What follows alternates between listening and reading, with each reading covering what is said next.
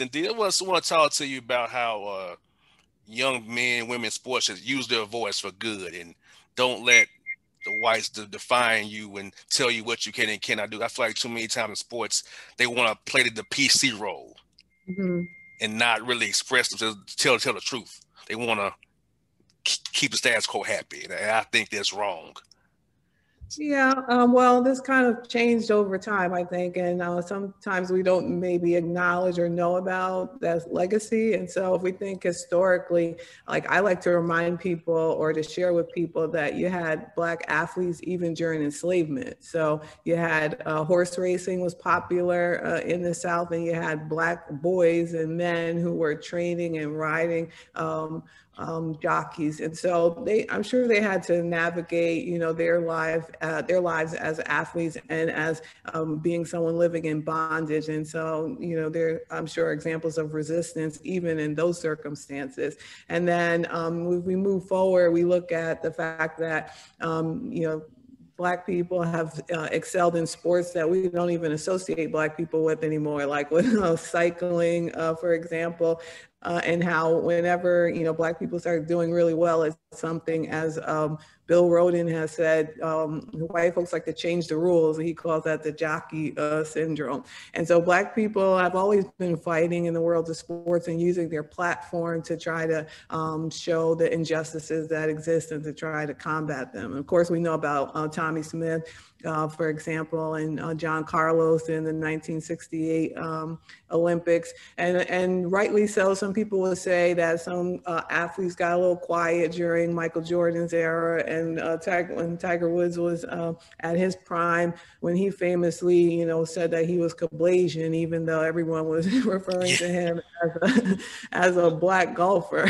But since the killing of George Floyd, and even before that, thinking about Miami Heat when LeBron James was still there, and how they wore hoodies in solidarity with everyone who was protesting the killing of Trayvon Martin. We started to see this younger generation to use their platform. And what I have been impressed with since the killing of George Floyd is that college athletes who are perhaps in the most unfair power dynamic of all athletes have said, you know what, I don't care.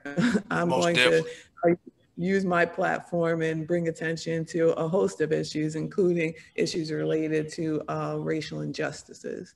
And Lori, from my listeners, I've heard this from my listeners, Lori. Um, why do you talk about political issues? Why do you talk about these issues? I said, first of all, I'm a Black male, and this is my little experience. Now, when you live in your boxed-in suburb, you don't have to worry about this. And last week, Lori, a listener called up here who was Italian, trying to tell me that he wasn't white and he's Black, he's Sicilian, and I said 1940. America recognized Italians as being white. And when you get put over by the police, they still look at you as white. Okay? And they look at me, say, nah, you're a Black male, and that slave patrol, which the police comes out of, I'm gonna attack you. Say, he said that. Lord, he said, well, I can tell I have concealed carry. Well, I say that, I still might end up dead. So there's a difference. So if you're claiming that you're a Sicilian and you're Black, you get mixed with African, and I'm like, please. If you ain't carrying the struggle and you ain't got to worry about your life every time you leave your house, you're not Black. And in America, Italians are considered to be white, even though, yes, Sicilians were mixed with Africans and they're darker than the northern Italians, but you're still white in this country. And Lord, that set off a whole storm on my show last week, but I tell them the truth. You can't claim it, and because the privilege you have is still in America, you're white. You get to survive police encounters, and I don't. There's so much there because, historically we can say, yeah, in the United States, people from Southern, Eastern, and Central Europe at one time, when they came here in large numbers between 1880 and 1920, were not considered to be white in the way that we think about white people today. They were they were looked at as distinct racial groups. But as you mentioned, there are different ways that they were assimilated through owning property, through the school system, and so forth. Those same systems that kept kept Black people at the bottom of the social structure. So this idea that everybody, face discrimination and should have the same chance to overcome, it didn't work like that. That's not historically accurate. But what it also points to is that, race goes beyond just biology, that it's a social construct and it changes over time, and that we attach different meanings to different racial categories. And so you can call yourself anything you want to, but as you mentioned, that's not necessarily how going to connect with how you experience the world based upon your race. So we've seen it time and time again where some people want to, you can use the word pass if you want, or pretend they're from another racial or ethnic group, and they're, treated the way in which society sees them. So again, you can call yourself what you want, but if you have physical features that people associate with Blackness, then they're going to treat you with the same anti-Blackness that's characterized American history even before it was founded. And exactly. And you know what, Lori, what I try to tell people all the time is, unless you live the experience that Black people live, you can't speak on it. It's because you're around Black people, you have Black friends, you don't fully understand, because you can still go back to be who you are once you leave from my presence. Okay. And like, that's why also I talked about this with my people who are mixed. Like, they have an option to either choose the white side or the Black side, but they all have that wake up call, because they're never gonna be white. Okay. But they always have that wake up call that you're not. And I'm like, hey, you can play that game if you want to, but eventually I'm gonna remind you that you're not. And so what I feel like is, Lori, that in our country, things are seen through the prism of whiteness. And this is what I was honest about that. And they all tell us that look presentable, assimilate to what? I'm my own man. I'm not going to assimilate to your purview of life, no matter what I do. So I feel like the disconnect is here is that white people in our country, and what athletes and this in general, want us to assimilate to their view of the world. That's not how our construct is as Black people in this country, and the African diaspora as a whole as well. Yeah, so you remind me of something that I try to share with people every time I get the opportunity, and that is the difference between the politics of respectability and respectability politics. So sometimes people use those interchangeably, and respectability politics, as you know and kind of alluded to, is where people claim that if you dress a certain way or you act a certain way when you encounter law enforcement or someone else, that you're going to have a more positive outcome than if you dress in a way that they view for whatever reason in their imagination as threatening. Well, so the politics of respectability is actually a concept that Evelyn Higginbotham wrote about when she was doing research on Black Baptist women in the late 1800s and early 1920s. And these Black women, sure, they were saying some things that were, pretty judgmental relative to Black women who are of a lower socioeconomic status, but they were not under the illusion that if they just dressed a certain way and didn't go to, dance halls and play cards, that they'd have a better life and no longer have to work largely as domestic servants. But in addition to talking about things that they could control and trying to control their own image as Black women, they also fought against lynching. They also fought for affordable housing. They fought for greater opportunities in employment and voting and the like. And so when people talk about respectability politics, that's one thing about window dressing for the dominant group. But when they talk about the politics of respectability, that's where we add that social justice component, where you are trying to control your own image and your own destiny and create a more just society. Lori, that's my point exactly, Lori. Lori, is funny. On this show here, I lost 9 sponsors last year, but I've gained 13 because I'm speaking the truth, right? They ran away from me. I'm too tough. He's radical. I said, my life is not radical. This is what I live, okay? It's because you don't understand it.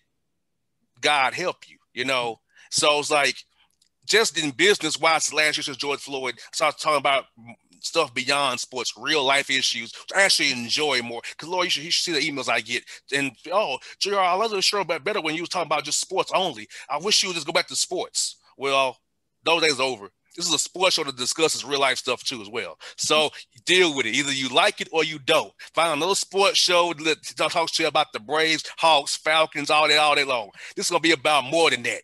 Okay, I have a platform and number 9 media market in the country. We're gonna use it for good and educate people. If you don't be educated and empowered, find another show.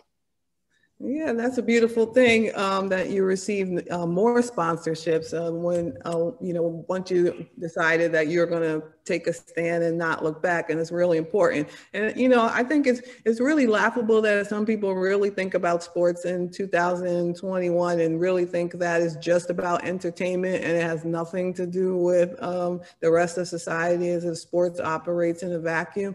As I just mentioned, you had sports occurring during slavery. How can that not show that there's a relationship between sports and economics and politics and everything? I mean, they're all so connected. And so, yeah, it just makes no sense that people, think that they can separate sports from the rest of society, or that athletes in particular, that they should just, as we've heard, shut up and play, right? You're just there to entertain me, not to talk about your experiences or what's going on in the world. But I was happy to see some of the things that the Hawks have done in terms of just connecting with civil rights organizations in the city and even changing the floor and the court. It's just really great things happening in some spaces.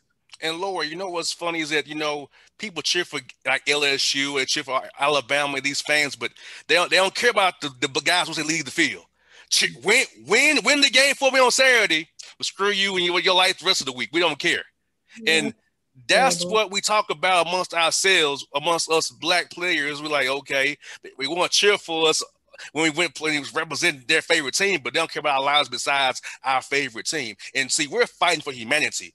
So that tells me you're not for humanity. Because if you don't care about my life past entertaining you for 3 hours on a field or a court, you ain't real. You just want entertainment. Like they use slaves and made slaves as their entertainment. So it's that same mindset, systemic mindset from day one when the first slave came over to Hampton Roads in Virginia there. The same mindset, 2021. I lost you for a minute. You froze on me. Yeah, you froze up, Laura. I think you're there. Okay. But you were making a point about how fans don't necessarily care about the players once they get off of the field. And correct. I think that is so true. But one thing I think that we learned during the pandemic is once they saw their profit margins reduced because things were shut down, and then some people were forced to listen to the athletes in a way they hadn't listened to them before, because it became so clear how much their fates as business owners in college towns and athletic departments is tied to the labor of these athletes. And so now we're starting to see some movement on things like names, images, and likenesses and so forth. And some programs trying to have a more holistic approach to their interactions with athletes, and Black student athlete associations popping up all over the country. And so that's not a coincidence. I think that the pandemic and the killing of George Floyd, created a so-called perfect storm to make some of those changes possible. And Lori, what I've noticed is reading the polls and reading different articles that, support for Black Lives Matter has went below what it was before George Floyd was even killed, which tells me that people thought it was a racial reckoning happening last year. So no, it's not. This is just corporate capitalization of Black death. It's like Black porn again. We're going to capitalize on their deaths and just make these empty statements for PR just to keep business. Like there's no teeth to these actions these companies were saying they was going to do. And these people say, oh, I believe in this. No, you don't, because if you did, you will stop it, because it's systemic. It's hard to break a system where it benefits you and your kids all these years. So I never thought it was going to be a new reckoning last year. I thought people was naive in that regard. Some white people are naive. I'm like, no, it ain't going to change. It just made you more aware. But changes can say, hey, we're going to stop this and vote against those who don't want to keep it the same exact way. See, people tell, well, I'm a good person, JR. I said, no. If you support the White Nationalist Party, which the Republican Party is now, then you're not supporting humanity. Because it's obviously they don't support humanity. And so as a Black man, I got two options.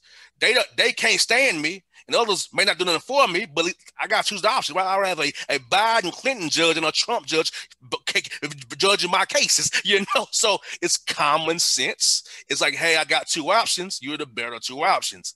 And my interest is always going to be lower black interests versus white nationalism.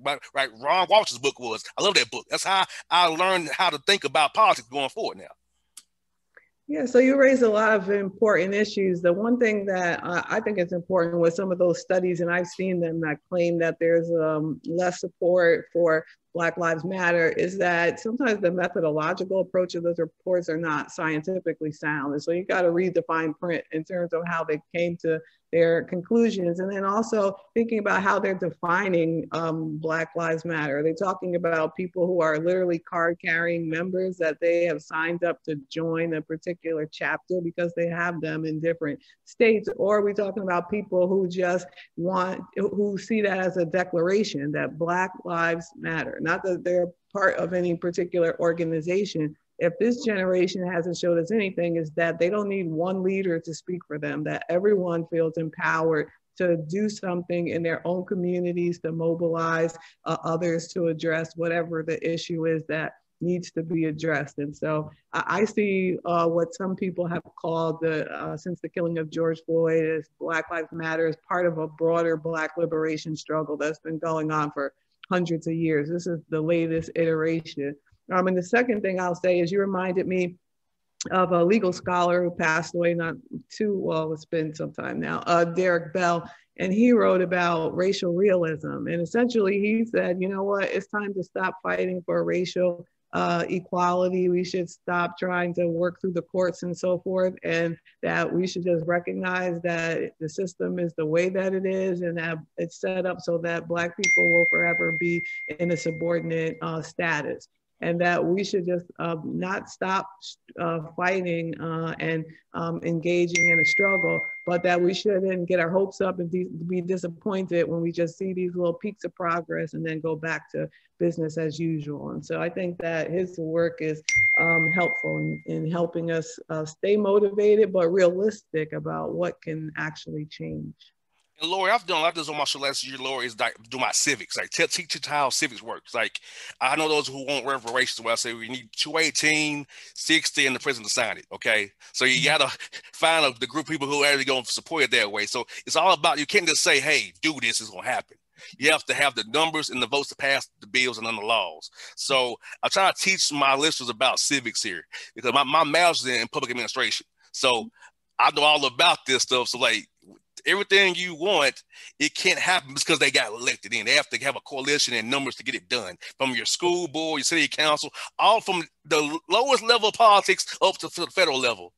You got to have the numbers to get the initiatives done, the policies done, the amendments done, the bills done. So if you don't have the numbers, you can get upset. But you know how civics works to get the numbers to make it happen. Right. No, you're right about that. Which is why we don't see a whole lot of movement on a lot of policy initiatives. And I would argue that even when we do, they don't always adequately address the problem, right? Exactly. So they may focus on one particular area of an issue and yet leave the major issues untouched. And so sometimes the policies end up doing more harm than good.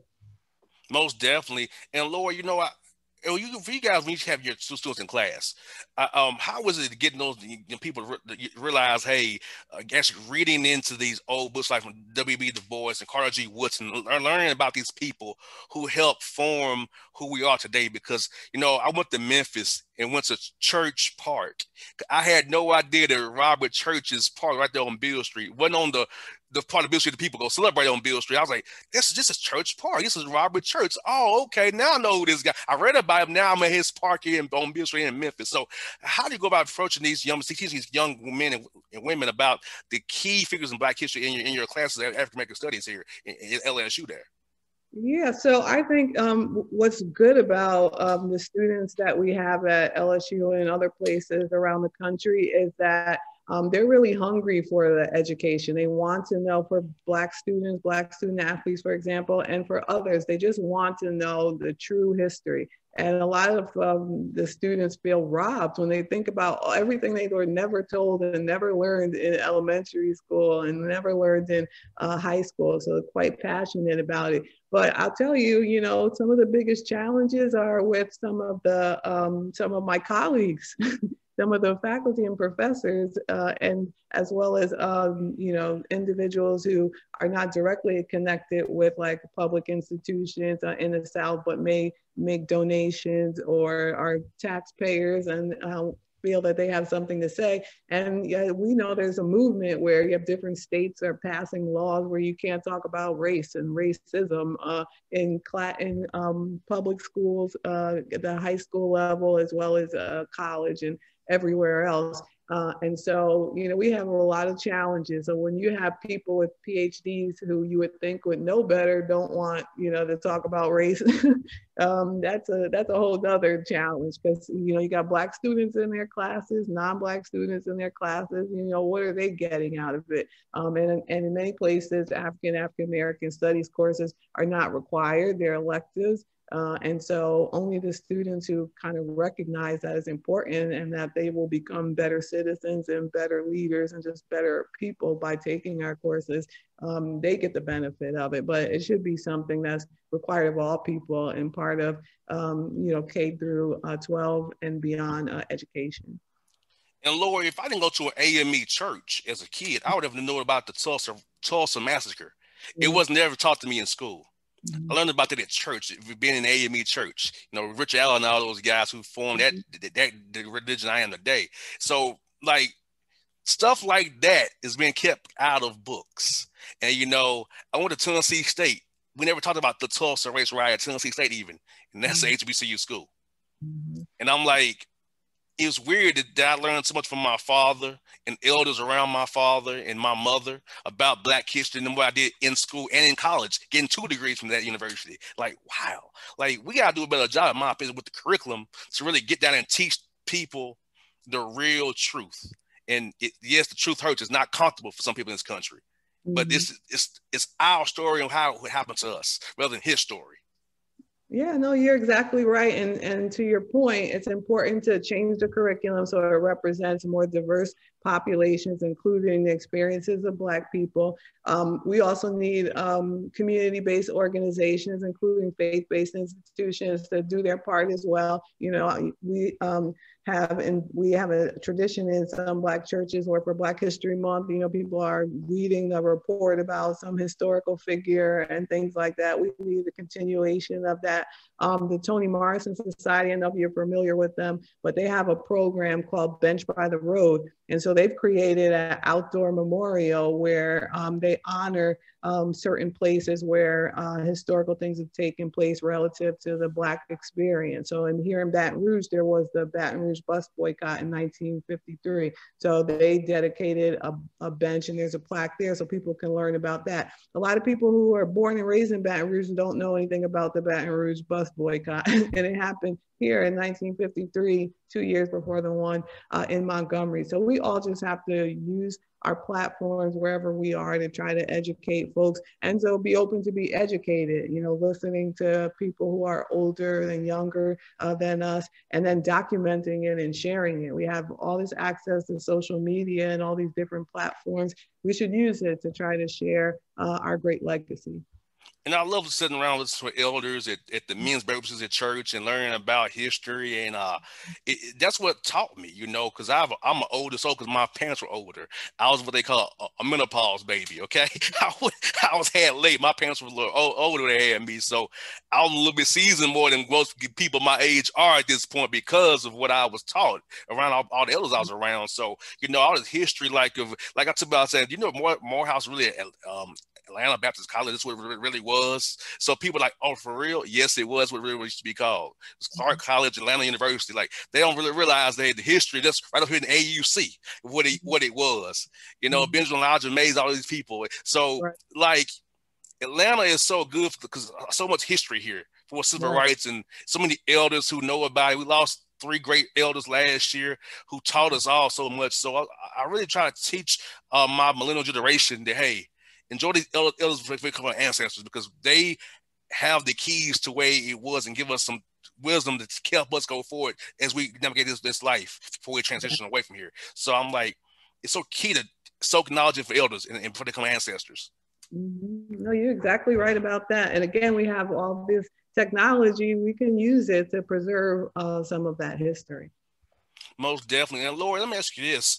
At LSU, how do you all go about teaching these athletes about all these things outside of the classroom? Because they have outreach to want to learn about these things beyond just a classroom setting, just on their own, to kind of get knowledge and do things in the community, learn about Baton Rouge and Louisiana, all the history down there for Black people in that great state down there that you all in. Yeah, so there were a couple of things that we did, and I'll just use the period following the killing of George Floyd as an example. We collaborated in the Department of African American Studies with the athletics department, and we did a book discussion that included students and student athletes as well. We read Democracy in Black by Dr. Eddie Glaude, and then later he joined us for a virtual lecture where, again, I was co-sponsored with Department of African American Studies in the athletics department. I personally went around to each team before their season started, and I talked about Black Lives Matters and the origins of it and the history of protests during the national anthem. And so we had that level of education. And so I would say that in my experience as being the faculty athletics representative, that the athletics department at LSU is trying to do more to engage all student athletes around social justice issues, but they're also trying to listen to Black student athletes as well. You may or may not know that 6 individuals who are college athletes at LSU actually established a Black Student Athlete Association. And so they've done a good job of educating their peers. They've gone to Instagram and held live sessions so that they could share information. They're engaged in educational activities. Being part of ABIS, that they have a Hidden Figure project where they basically highlight some historical hidden figures in the Black experience and to share that with others. And so you have a lot of college athletes who have been engaged around that, educating themselves and turning around and then educating kids in like elementary school and others on their feed. So it's a lot going on, and glad to see that there's an interest among college athletes to know more about their history and to share that history with others. That's something for Lori. This last one for you is this, Lori. How can we help you guys in LSU make things more aware of what you guys are doing down there?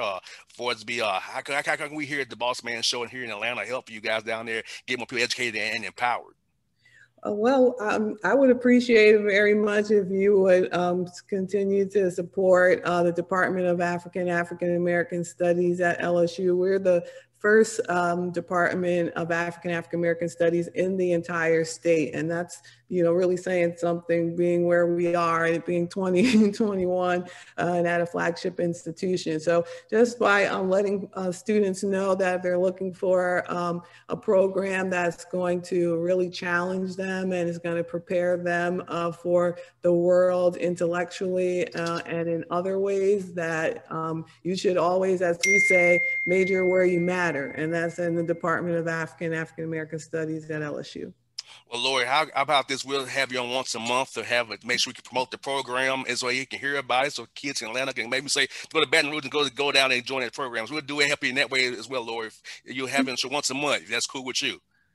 That sounds wonderful. They're always welcome. We'd love to have them. All right, Lord, thank you for your time. We'll do this again real soon, okay? I'll talk to you real soon now. Okay, thank you. All right, bye now. Bye.